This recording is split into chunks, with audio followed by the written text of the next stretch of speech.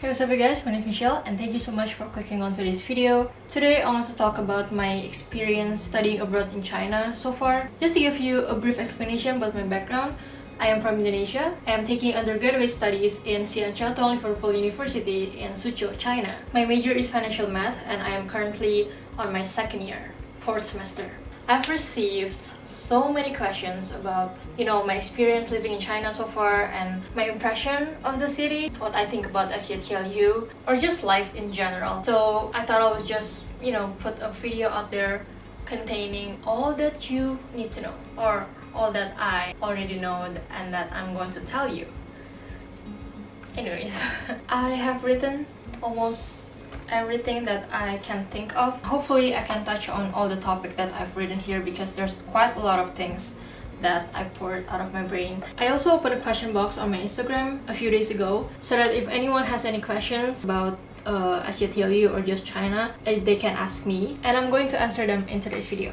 Okay, so without further ado, let's get started. Okay, before we begin, I'm going to put it out there that I can be quite inarticulate at times. I also have really monotone voice, so if this bores you, then you've been warned. First and foremost, I want to talk about my background, how I decided to study in XJTLU. During my senior year of high school, my original plan was not to go to China. I was going to go to Hong Kong and I applied to a university there. I got accepted. I got half off of my tuition fee, which is amazing because if I didn't get any scholarship, then I wasn't gonna go to Hong Kong. And then everything was going well. I was very positive. I was very optimistic.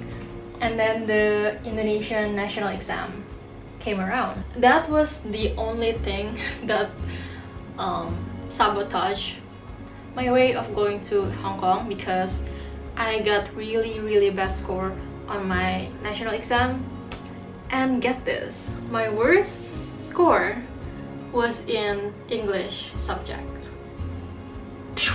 See, I've always seen some sort of plot holes in the whole national exam and now they don't have it anymore, which is just, God, if only that happened in my year, then I probably wouldn't be making this video about China right now.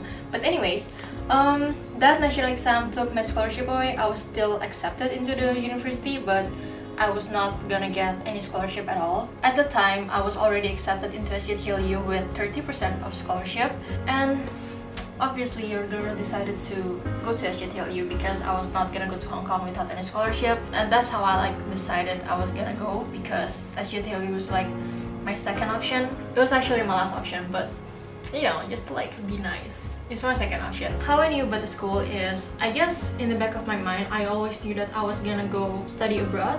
And even though I would, if I can get anything that I want in the world, I really want to go to either Canada or US, but obviously that is kind of out of my reach, both financially and academically. So yeah, with that information aside, I knew that I was gonna go to a country where I can learn how to speak a foreign language, which in this time and era, Chinese seems like a really great option because it's like a tool that you can have, a skill set that can really benefit me. But that made me kind of lean towards China. And then the second thing is I was only going to go to an international institution. There's no way I'm gonna do the whole 4 years with only Chinese. That's way out of my league, bro. And then I knew about XJTLU from my senior in high school. She went there and I asked her a ton of stuff. God, she's the kindest person ever because she answered all of my questions and all of my mom's questions.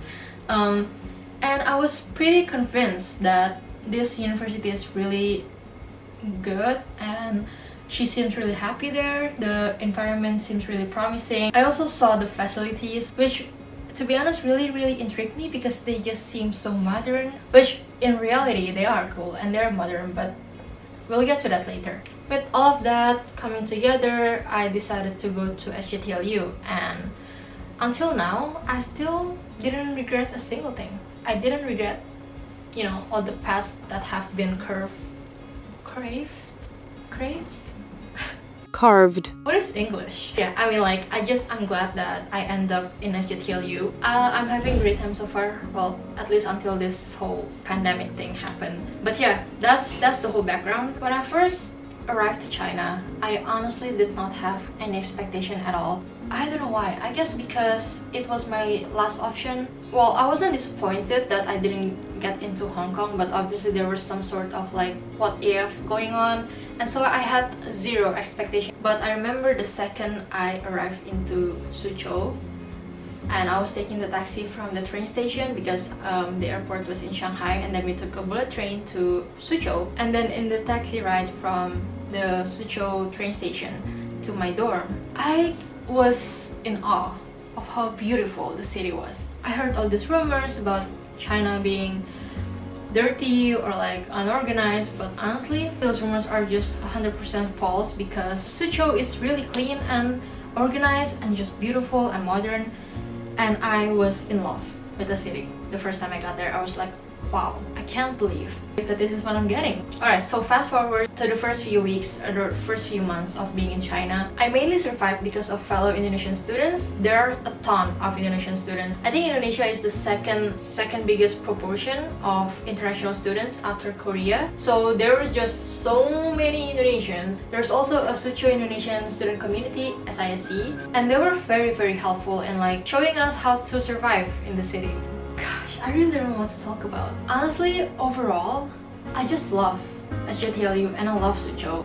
I'm sure it's different for everybody because there are people who, you know, maybe they don't like being alone and having to do things alone, but I crave that ever since I was a baby. No, I'm kidding. But like, honestly, I just really love that the lifestyle that I can have in Suzhou, the freedom and the independence and the flexibility of organizing your own timetable, your own schedule. It's all I've ever wanted. So yeah, I mean, it's no wonder that I'm so happy in Suzhou and XJTLU. Most of my friends and most people that I know actually find Suzhou enjoyable. I've asked around, trust me. Okay, so I'm going to talk about the city of Suzhou. Suzhou is divided into New Suzhou and Old Suzhou.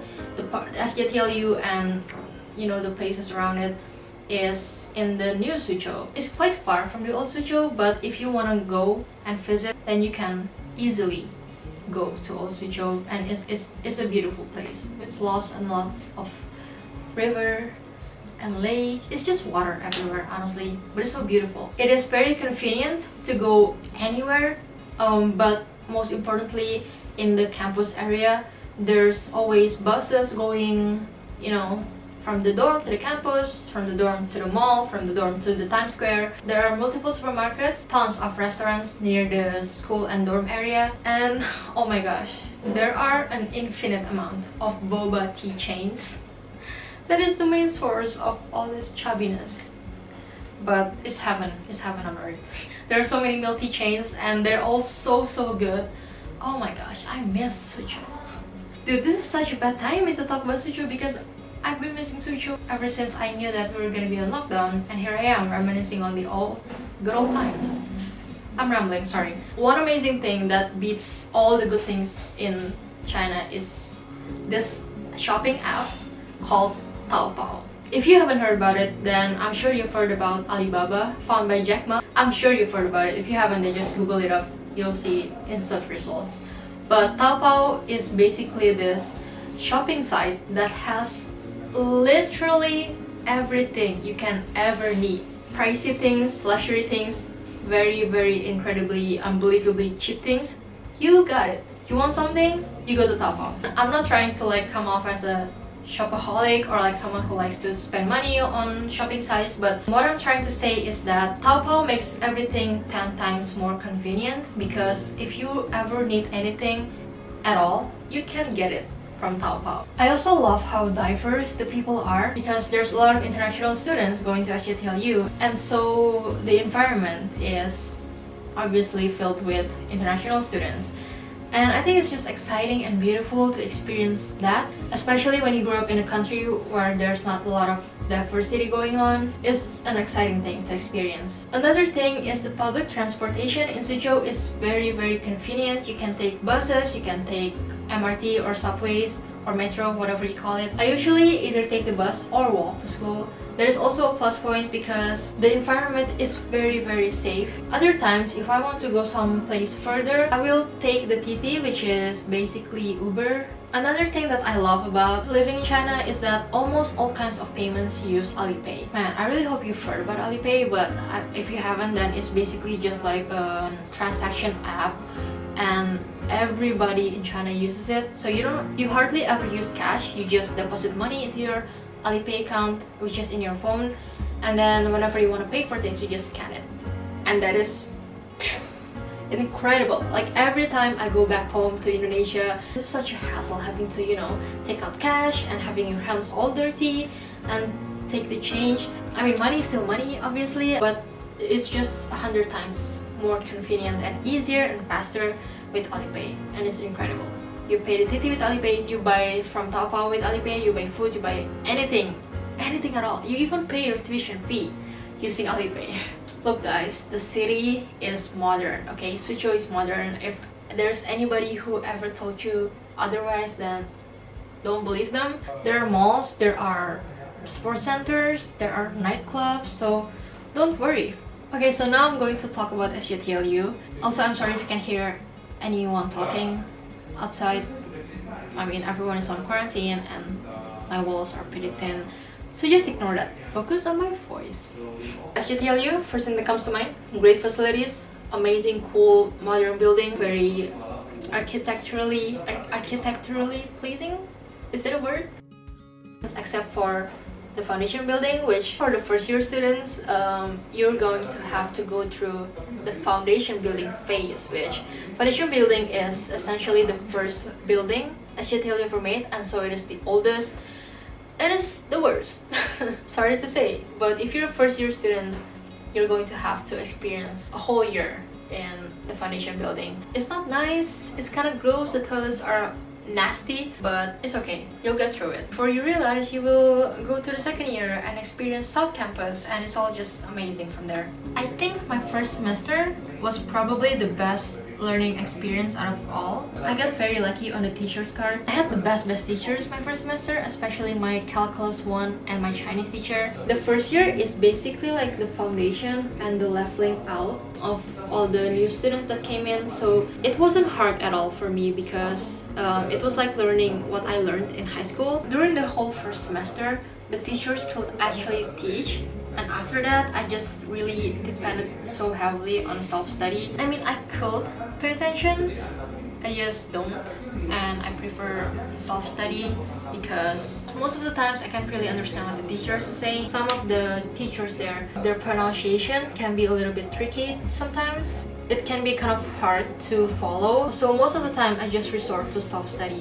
The food is very accessible. There are tons of restaurants and like student cafeterias, so you don't need to worry about that. I think the only thing you need to worry is getting bored, because you can get sick of the food there pretty quickly, but like option wise, there are tons of things that you can choose from. I will warn you though, there are very few international restaurants. There are sushi, but the sushi is like Chinese sushi. There are burgers, but it's like McDonald's. The good burgers are either very expensive or just non-existent. There are tons of Korean foods though. There's also Koreatown, which is amazing. So yeah, the options for international foods are very limited, but I don't really find that to be a problem because I mean, I go back home like once or twice a year and I can just fulfill all my craving when I get back home. I've been asked quite a lot of questions about the learning experience, and I don't know, I feel like it's pretty basic. Speaking from my own experience as a financial math major,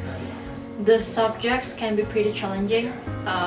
Yeah, no, actually it's pretty freaking challenging. They're pretty hard, not gonna lie. XJTLU's module is pretty hard. There are usually 5 to 7 final exam subjects. It's not the hardest, but it's also not the easiest. So I mean, if you can just manage your time well, you don't have to be the most diligent and focused and smartest person to survive, but also if you're just sleeping all day, if you're playing games, you never pay attention, you never revise, and you never do any of your homework, then you're screwed. That was kind of harsh. I'm really sorry. That's not what I meant. I meant just like, you know, as a warning.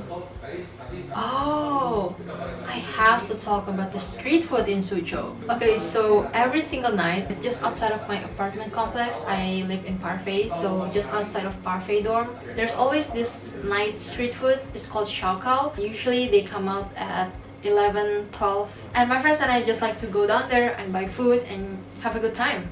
It's very unhealthy, the food itself and the fact that you eat it at midnight, but it's such a guilty pleasure. I think it's one of the best things about my life in Suzhou. Like, you buy food from Xiaopao after you have the craziest time in the clubs to just fill that empty stomach.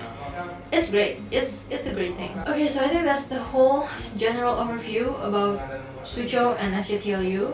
I'm not going to talk about my favorite things about living in Suzhou and my least favorite things. The best thing I find about living in Suzhou is the freedom that I can get, which this is not just Suzhou. If you study abroad anywhere at all, you can probably relate to what I'm about to say. But having that sense of freedom, the flexibility to organize your own time and pace, I am so in love with my pace and rhythm of life whenever I'm in Suzhou, because I don't really have to worry about, you know, me being a burden to other people. I don't have to worry about anyone worrying about me. I can go places by myself because that's not really something that I can do here. I can set my own schedule, have my own space. I'm not saying that it isn't great back here, back home, but I've always been the kind of person who really values her own alone time and personal space, so studying abroad fits me really well. Again, the environment and the people. If you've heard rumor about local Chinese being rude or just ignorant, then it is not 100% true, because based on my experience, the locals are very kind, especially if they know that you're a foreigner.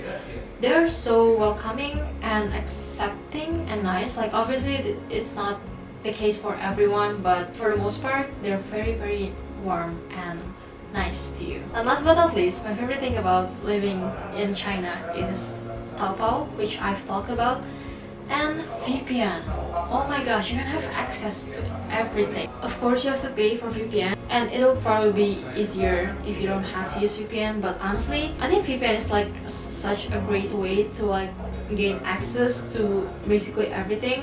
For example, Netflix. If you change the country of your VPN, you can also change the country of, you know, the Netflix origin, and you can access way more movies or TV shows. So yeah, that's awesome. Now, talking about the cons, or like my less favorite part about Suzhou, the first thing is that you will get bored of the food pretty quickly, because you will realize that they actually taste quite similar to each other. You'll also likely to gain weight because the food there is not really the healthiest. They use so much oil and so much MSG, and there are tons of milk tea chains, and it's so, like, it's impossible to say no to. I also heard my roommates from the UK complain about like missing food from back home. So I guess one advice is to bring as many instant food from home as you can.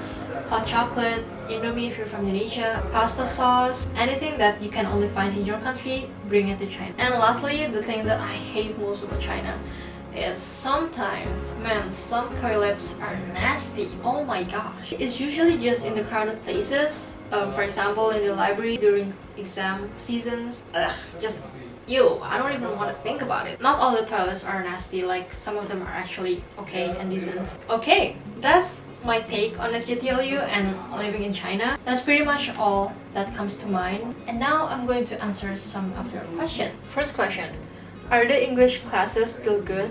I don't know if this means classes using the English language or the actual English classes. I'm going to assume it's using the English language. It depends on the teachers. Some teachers have really clear pronunciation, some don't. Pretty much it depends on your major. I find that the business major have more foreign teachers compared to STEM majors. The proportion is basically half-half.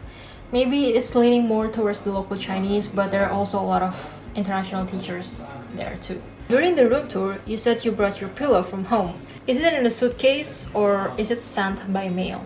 I brought it in my suitcase. I vacuumed my pillows and then I put it in my luggage. The first time I went to China, my mom and my brother came with me, so there are a lot of free space that I can use for any of my other stuff, because the pillow took like half the space of the suitcase. But a girl gotta do what she gotta do. I can't sleep without the hugging pillow thing, so yeah. Also, do you know how to send packages there in case there are things that you forget? Usually my mom will ask any of the parents who are coming to Suzhou to like visit their children, and most of the time that's how I get, you know, the things that I forgot to bring from back home, or if there are some things that I have run out, like spices or snacks, something like that. Is there a lot of Chinese students too? How's the percentage compared to international students? The Chinese students are obviously the biggest proportion of students there. I'm not too sure about the percentage, but 60 to 40, 60% local Chinese and 40% international students. Maybe it could be more. The thing is that every single year there are tons of exchange students from the UK coming to XJTLU to learn the Chinese language. Them alone take a lot of that international student proportion. Is XJTLU a good university and why? I feel like overall, yeah, it is. Because first of all, you can learn Chinese, which I feel like is a pretty big plus point. Second of all, the facility is amazing. Third of all, the subjects, like the materials taught, is actually pretty challenging and informative and useful. I think the only downside, and I feel like this is not just for XJTLU, it's for a lot of universities out there, sometimes you just don't fit in with the teachers, and when that happens, it can be quite tough because then you have to depend on, well, basically yourself. But overall, it's promising. Not to mention the fact that you will graduate with a double degree from University of Liverpool and XJTLU itself. I feel like overall, it's a smart decision to come to XJTLU. Are there any clubs? Both art, music, sports, etc. clubs and party clubs. LOL. I got you, girl. There are tons of school clubs and the party clubs. You're safe, girl. There are a lot of party clubs too, and they're pretty lit, they're pretty cool, there are a lot of bars. Nightlife is a-okay in Suzhou.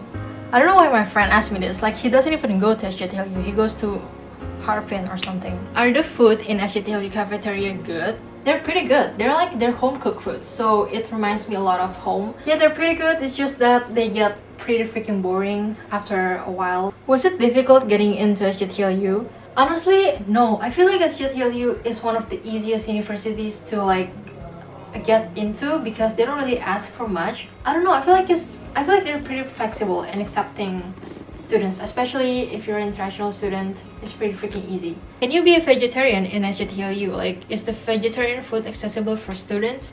Yes. Vegetarian, yes. Vegan, not so much. Suzhou is pretty big on like vegetables and stuff, so you can just pick the food that don't have meat in it. But for vegan, I feel like that might be harder because not being able to eat dairy alone is kind of hard to find in Suzhou. But vegetarian, yeah, it's pretty accessible. How was your experience moving to XJTLU? It wasn't that much of a hassle, to be honest. The first time I arrived in the dorm, they set a room for me and then they gave me a car key and then I had to go to the police station. It sounds like a hassle, but honestly, not looking back, not really, because you just have to like cross the street and go to the police station. They're used to dealing with international students. It's not confusing at all. And then you get your room key, you move everything in, and that's it. I also have friends who showed me around places, so that was very helpful. Did you experience any culture shock? Honestly, not as bad as I expected to. I feel like in this school area, they know that their city has a lot of foreigners, and so they don't really see you as an alien, if I guess you can say. It just gets funny sometimes because I look Chinese and I can't really speak Chinese that well, so whenever I tell them that I'm a foreigner, they go, "What? But like, you look like that." I'm like, yeah, I know. But no culture shock. My battery is about today. Do people go drinking together? Yes, they do. Especially for foreigners, we go drinking a lot and go to clubs, go to have parties, go to have fun.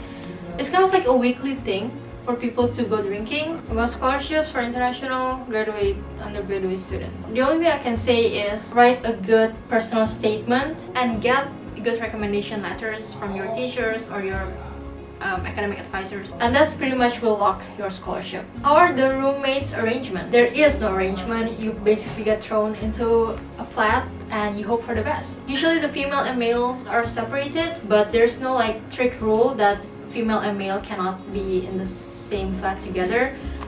You just need the agreement of all your other flatmates and you can have mixed gender. Okay, I think that's it. Yes! Great! My battery is about to die. Thank you guys so much for watching. I hope it helps you in any sort of way. If there's still any question you want to ask, then feel free to just contact me through Instagram or just put it down in the comment section. Give this video a big thumbs up if you like it, and please subscribe to my channel if you want to. That would mean so much to me. And I will see you guys next time. Bye!